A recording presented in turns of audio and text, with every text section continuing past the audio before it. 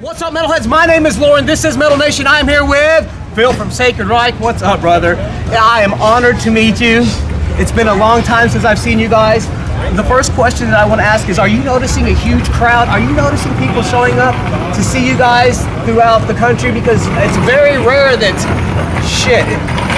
Have you ever done a tour this big since back in the day? Well, we haven't toured in 21 years.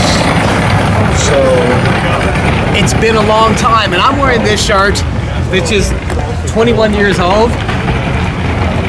So you guys are playing Dallas tonight, Houston, San Antonio, San Antonio, El Paso, and then back and home. We go home, play our last show in Phoenix. Yeah. We've been out for 2 weeks, so the tour is about 3 weeks. Big loop around the U.S. Back in the day, what influenced you to write, such political lyrics?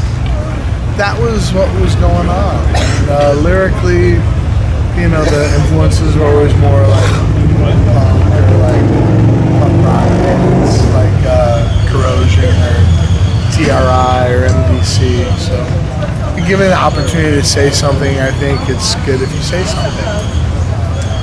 So what took you guys so long to actually get back out on the road and tour? Well, I mean, we've been touring in Europe for 10 years. Absolutely. If you guys haven't. And then, so we thought it's the 30 years of ignorance, and we thought we should give it a shot and see what the U.S. is like. And it's been fun.